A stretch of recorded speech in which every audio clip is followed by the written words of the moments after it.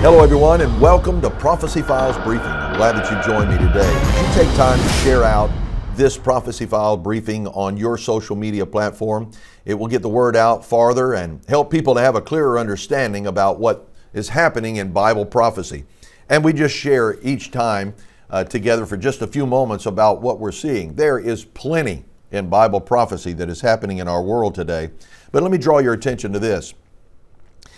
I never thought that I would come to a day when my own government, the government of the United States, would begin to turn itself against Christianity and against Christians, against the Bible.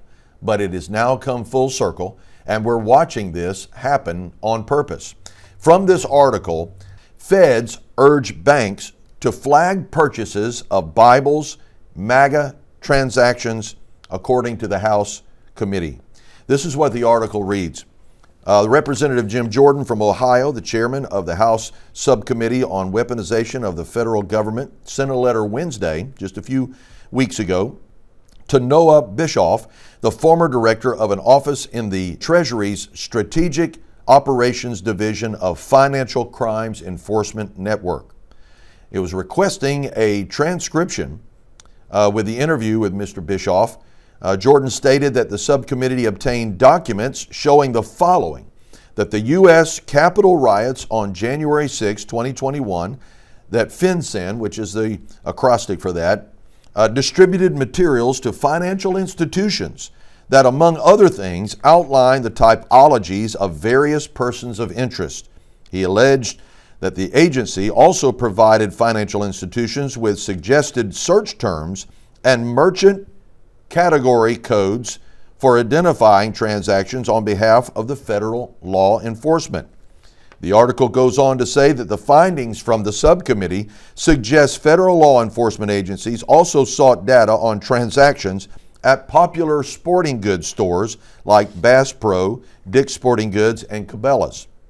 And here's where it caught me. We now know the federal government flagged terms like MAGA, Trump, to financial institutions if Americans completed transactions using those terms. What was also flagged? If you bought a religious text like a Bible or shopped at Bass Pro Shop. Ladies and gentlemen, you have just witnessed in this article and in their findings, which you probably would not have known anything about, and most of you perhaps have only heard it first right here at Prophecy Files Briefing, the fact that the federal government was flagging people who purchased Bibles and those even that would believe in the second coming of the Lord Jesus Christ. This is very, very clear and has been part of operations for a number of years. But now, as it is connected to the January 6th riots on the Capitol and the incarceration of people that would make these transactions and so forth, and using terms, searching them on the web, now is flagging Christians, people who would buy a Bible, the most sold book ever, is now under scrutiny, and those that would read the text and believe the text. What does that look like? Well, the Bible is not silent about this. The Bible tells us very clearly that there would be a diminishing of people's, not only their belief in the Word of God in the last day, but the receiving of truth. Here's what the Bible says. The Bible says, because they loved not the truth, they were turned over to a deceitful and a depraved mind. Are you hearing this? The Bible continues to say that they would be turned into a lie, that they would start believing a lie because they did not love the truth, which is the Word of God. Ladies and gentlemen, we're living in a time when it would seem like all of the world is encroaching and pressing in on Christianity. This is not an accident. This is exactly what the Bible said it would be like in the last days prior to the coming of the Lord. Why is that so important to us?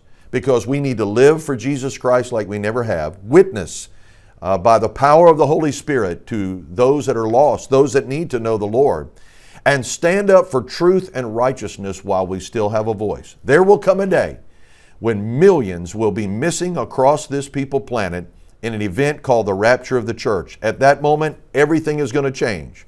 But while we have a voice, while we have this platform, before we may be deplatformed from social media, now's the time to speak up, stand up, and pray like we never have for a massive revival around the world.